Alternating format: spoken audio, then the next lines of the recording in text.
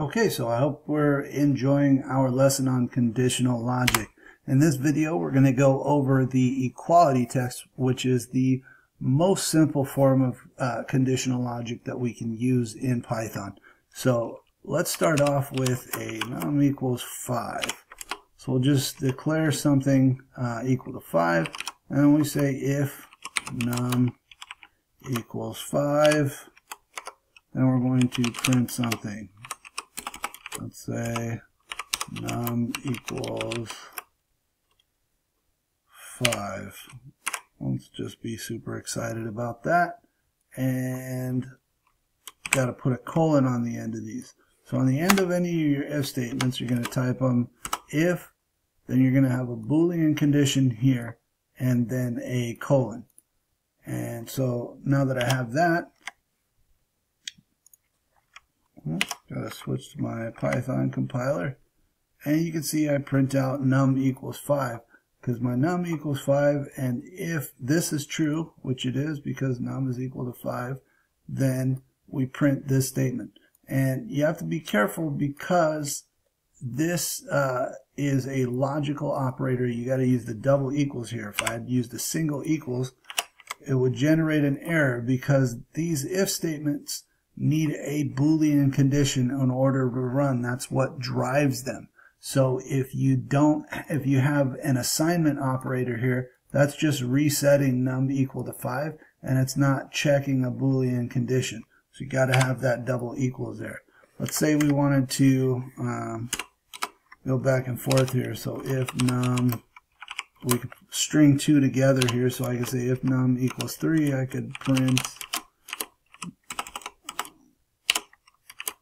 num equals 3.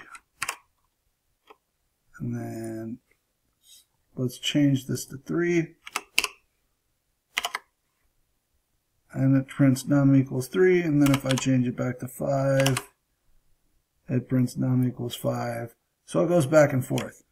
Now the interesting thing is, if I set this to 4, it does nothing. And that's because we haven't covered a contingency yet. But we will learn how to do that in the next lesson. For now, we also want to check out the fact that we can also compare strings or any other kind of data. So I can say, instead of num, let's say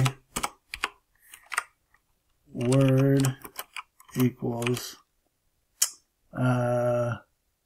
what's a good word? Handsome. And if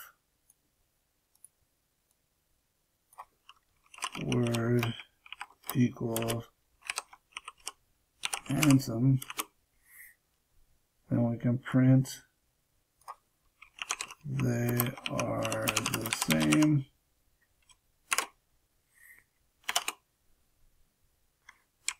And look at that, I screwed it up again. I forgot to put a logical operator here. So just remember that that logical operator can work on text as well. And you can see I didn't get anything printed out, and that's because I forgot an S here. But it's still making the check for equality. So when they're the same, it prints they are the same. Now, let's make it even more interesting. Let's go word 1 equals, and let's do some user input. Input